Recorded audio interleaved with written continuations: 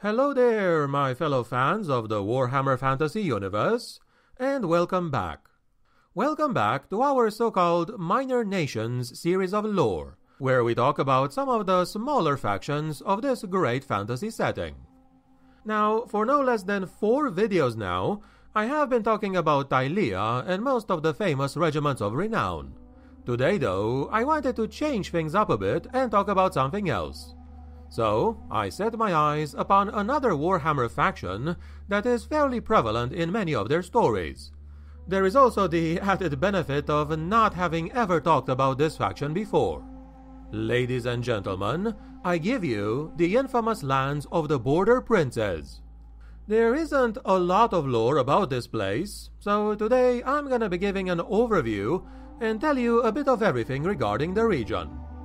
I am your host, the Border Prince narrator for today, and without further ado, let us proceed, shall we? The Border Prince Confederacy, known also as the Borderlands, the Frontiers, or simply the Border Princes, is a pretty vast region within the Old World, located between the Black Mountains and Blackfire Pass to the north, and the shores of the Black Gulf to the south.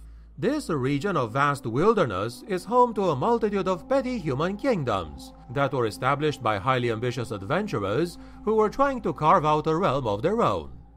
Many times, however, these adventurers consisted of political or religious refugees from other lands, including the Empire, Bretonia, Tylea, or Kislev. As such, these lands are infamous as the home of a wide variety of bandits, mercenaries, cutthroats, pirates, and other less savory characters. Following the Battle of Blackfire Pass, human colonists and adventurers during the times of Sigismund the Conqueror led a campaign of conquest towards the Empire's southern borders, and fought off the greenskin tribes that used to inhabit these lands. Thus, they cleared the way for many nobles and colonists from all across the lands of the Old World to colonize and claim patches of this territory as their own. The lands which are now today the Border Princes have always been a rugged and uncivilized wilderness since ages past.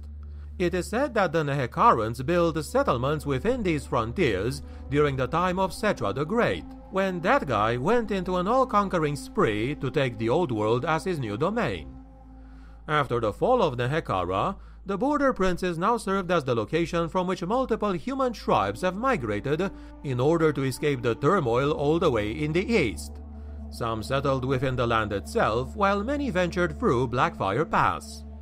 In former times, the Border Princes were largely inhabited by savage tribes of greenskins, but now the land is fiercely disputed by hardy human colonists and many orc and goblin tribes.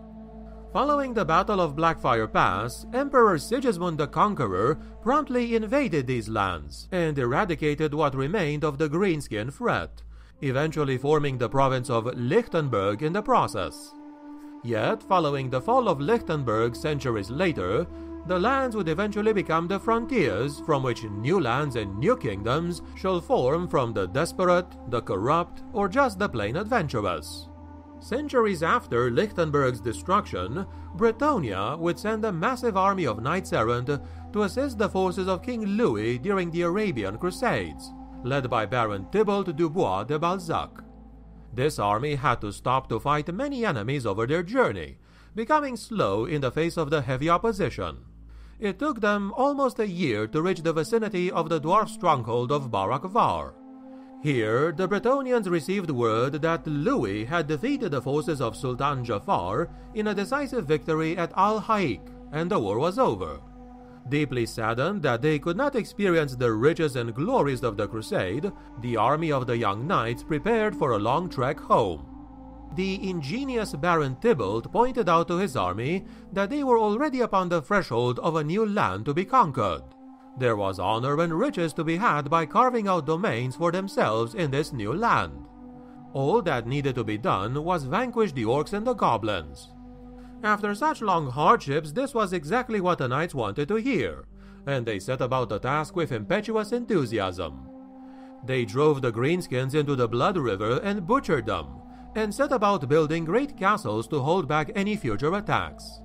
Thus, the region that has become known as the domains of the Border Princes came into existence, and the ancestors of many actual border princes that rule there to this very day were among those knights following Tybalt.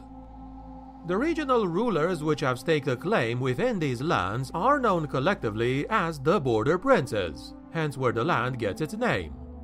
Each prince would rule a small realm, which would have the prestigious and over-exaggerated title of principality.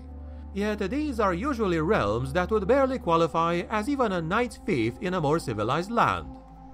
Most of these princes do have a court, a group of hangers-on who help the prince to run the principality in return for rewards, or until they have enough clout to murder him and take over. The size of the court does increase with the size of the principality, but the relationship is rather weak. It is much more dependent on the personality of the prince than anything else. A large court tends to indicate a weak prince who feels the need for a lot of support. A very small or non-existent court also tends to indicate weakness, in that the prince feels no one else should have real power. Large and small courts both are very common in the border princes. Some of these princes insist on referring to their dealings with other princes as international diplomacy, but most of these guys have an inflated view of their own importance. The more realistic ones talk about local relations when dealing with other princes, and reserve words like international for dealing with proper nations, such as Bretonia or the Empire. Everyone recognizes that the most significant relations are those with the other princes, as the major nations of the old world do not regard these petty states as anything important.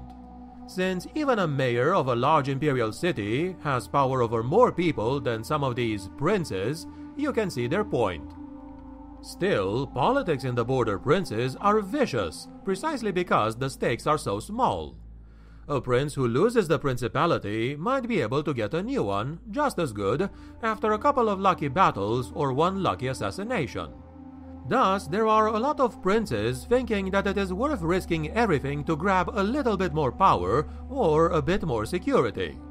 Cautious stalemates or watchful pieces are very rare in the area, and this can make life exciting but deeply unstable.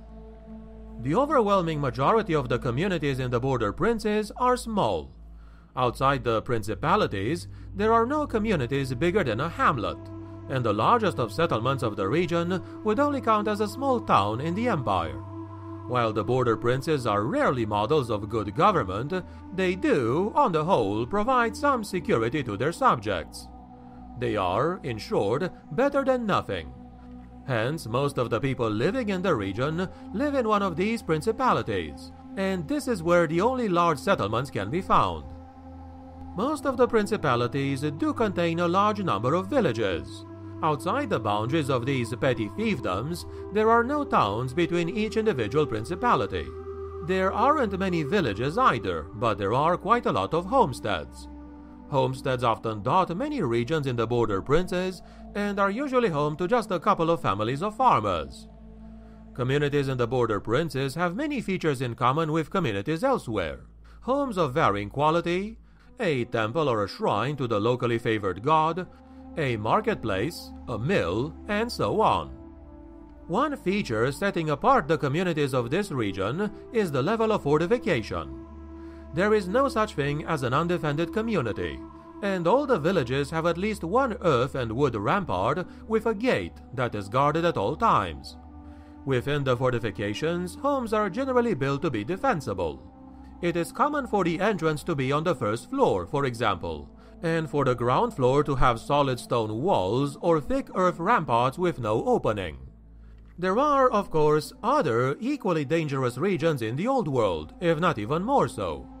However, in regards to defensible settlements, the borderlands are more extensive than most. The borderlands are full of perils. War, plague, famine, these can kill many of the inhabitants long before they die of old age. The inhabitants of the region rarely worry about these threats, however. They are far too busy worrying about the monsters instead.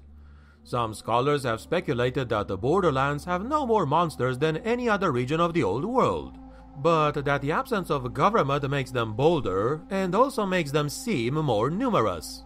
Scholars that have actually visited the border princes know that this is ridiculous.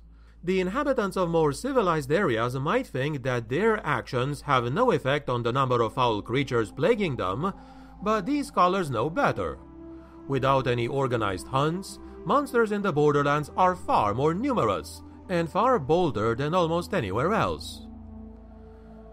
And this, my friends, has been what I wanted to tell you about the lands of the Border Princes for today. It is definitely an area filled with adventure and danger in equal measure. Now, are you a fan of this Warhammer Fantasy Minor faction? Do you know of any other interesting aspects of this land?